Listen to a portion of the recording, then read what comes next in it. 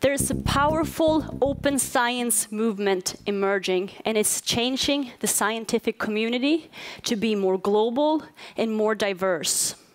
I'm talking about open outputs, like open data and open access journals, but also about open inputs, like open hardware, which is what my organization, Tekla Labs, does. By hardware, I mean the in-house manufacture and building of tools needed to do scientific research. But let's step back. In the Universal Declaration of Human Rights, the United Nations declares that every human being has the right to benefit from scientific progress. I would like to add that beyond a right to benefit, there should be a right to participate in technology innovation. And beyond a global right, we should think of this as a global necessity, because the big emerging challenges in health and in environment and in development are global and multifaceted.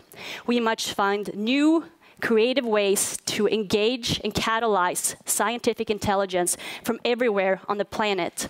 Tekla Labs is one such initiative.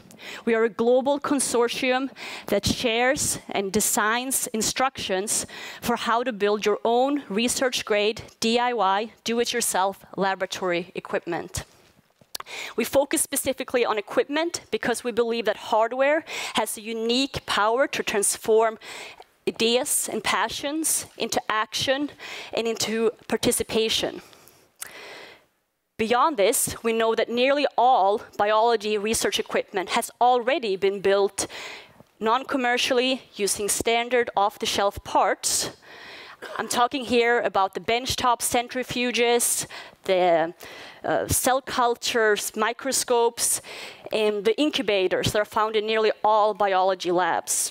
So instead, our challenge is mainly how do we share this information with easy-to-follow instructions that still retains rigorous quality control. There's much work to be done, for sure, but many exciting initiatives are already underway, including, in a very open way, our ongoing Build My Lab competition.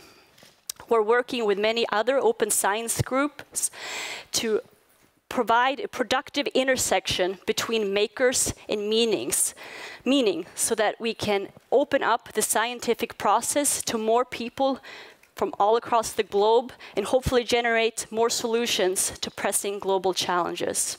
And our part of this is hardware, from sophisticated microscopes to the basic cool it, shake it, heat it equipment that is used in labs everywhere.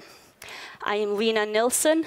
I am the founder of Tekla Labs, and in addition, I'm a researcher at the University of California, Berkeley, at the Blum Center for Developing Economies.